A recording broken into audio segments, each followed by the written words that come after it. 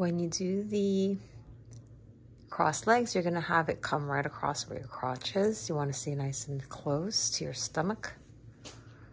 And that will get them to be more likely to walk across than if you go through the open hole between your legs. Come, Chunk.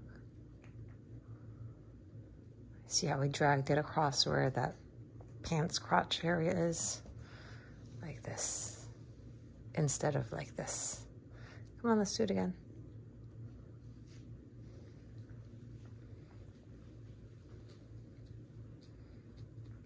And then when you get to the side, come. You start to come down this way around your hip and onto the floor. And that gets that last leg up onto your thigh.